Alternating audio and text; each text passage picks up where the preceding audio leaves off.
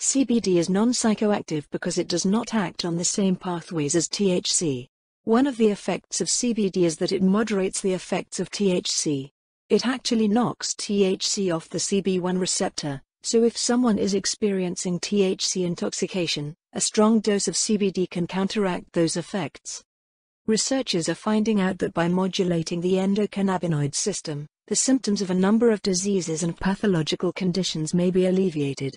Conditions such as multiple sclerosis, cancer, stroke, obesity, metabolic syndrome, anxiety disorders, neuropathic pain, Huntington's disease, glaucoma, seizure disorders, Parkinson's and osteoporosis are just a sampling of the disease symptoms helped.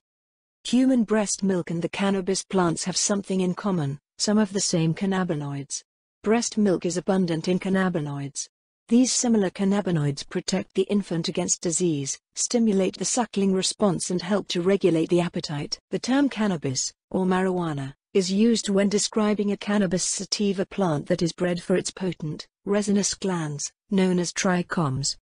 These trichomes contain high amounts of tetrahydrocannabinol, THC, the cannabinoid most known for its psychoactive properties. CBD was first isolated in the 1930s, but its structure and configuration were first fully described decades later, in the 1960s, by Professor Raphael Mechoulam and his team of researchers in Israel.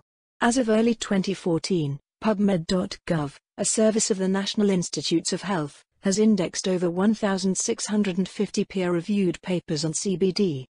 According to a 1976 study published by the International Association of Plant Taxonomy concluded both hemp varieties and marijuana varieties are of the same genus, cannabis, and the same species, cannabis sativa.